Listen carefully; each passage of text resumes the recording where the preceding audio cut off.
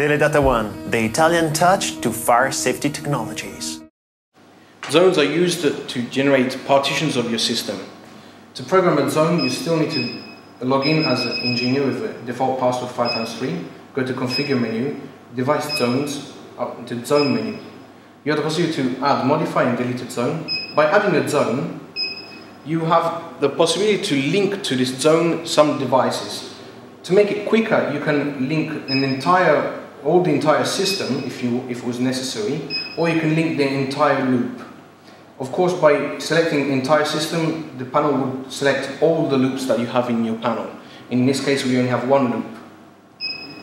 Otherwise, if you wanted to generate a zone more flexible, you have the possibility to click onto device, choose the loop that you want, and you can link the single device to the zone if necessary. If you don't want to link some devices just by clicking onto them, you can add them or remove them from the zone itself. For example, I can make a zone with only detectors inside. By clicking onto output modules, I am going to add the output modules that this zone will activate in case of alarm of the detectors. By clicking here, I have the possibility to choose the outputs that this zone is going to activate. This button next to the address of this device is a silenceable yes or no. What does it mean? It means that in case of alarm of this zone, this siren will ring, of course. But if it's not silenceable, I have no possibility to turn off this siren even if I press silence on my display. The only way to turn off this output will be to reset the panel. Instead, by putting silenceable yes, if I insert my user password in case of alarm and press silence, that output will be silenced.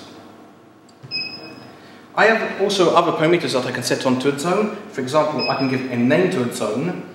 So I can give it, for example, first floor or second floor, whatever. I can do an auto exclusion of the zone itself, depending on a calendar.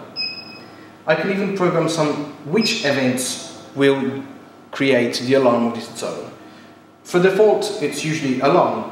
I have even a possibility to set fault. I can set the coincidence for each one of these type of events. Usually, a zone is usually used for fire. So if I click onto alarm, yes, coincidence will come out. And what is the coincidence? The coincidence is the quantity of alarms that I need to turn on and activate this zone.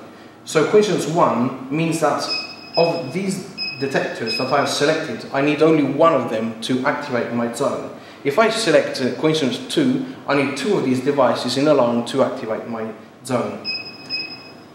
So what you could do is, for example, have a zone that is only alarm, or a zone that is only for fault, or whatever you can do is a zone that has got, for example, coincidence 2, where in this case you need 2 alarms of these detectors to activate the same output.